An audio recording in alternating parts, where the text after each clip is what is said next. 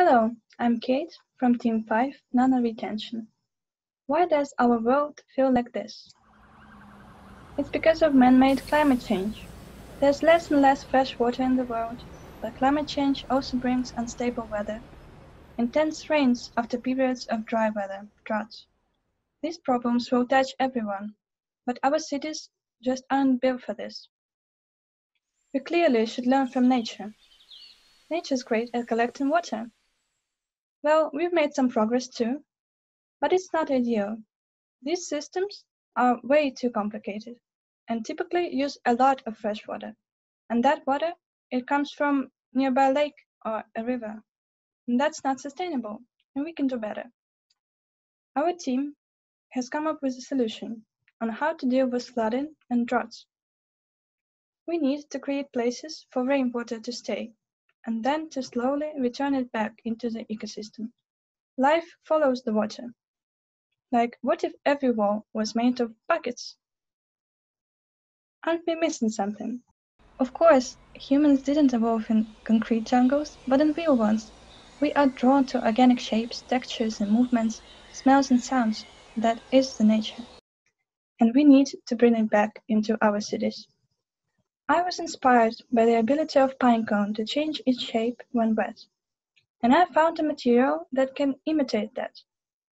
It's called bacterial nanocellulose, and it's made from tea fungus, the kombucha drink.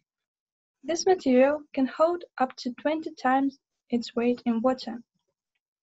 It also changes shape just like a pine cone, and we think that it can be used to manage water in cities. This is our vision: organic moving walls instead of concrete and metal. During this hackathon, we've developed a technology for collecting rainwater on any surface. This system is modular and it is easily adaptable. It has many layers and many functions. On the outside layer, we place local moss. It's almost impossible to kill, and it's suited for colder climates. But it's also fantastic for cleaning the air and for acoustic isolation.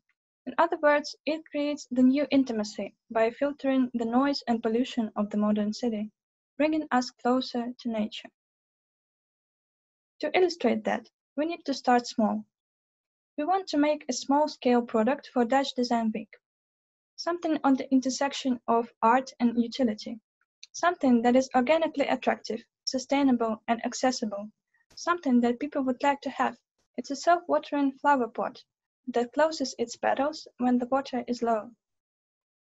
And it's not just pictures, we are working on it.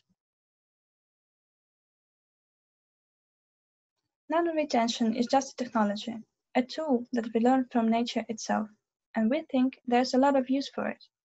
But the most perspective for us is developing a sustainable and accessible green wall. It's the shortest way to achieving my personal goal of turning our cities into forests. So, what's the plan? First, we need to start small, make an art object, focus on individual user experience, develop a prototype and test it. This fits well into the Dutch Design Week timeline. After that comes the feedback and wide collaboration. Then we scale up. After the second prototype, we can rent out pieces of our living wall to businesses and public spaces. Another scale up, optimizing the production, and then we can collaborate with architect and design studios, eventually providing a working product and service. This is our plan for the next few years, but we also like to dream. We dream of bringing nature into our cities, natural processes, and natural energy.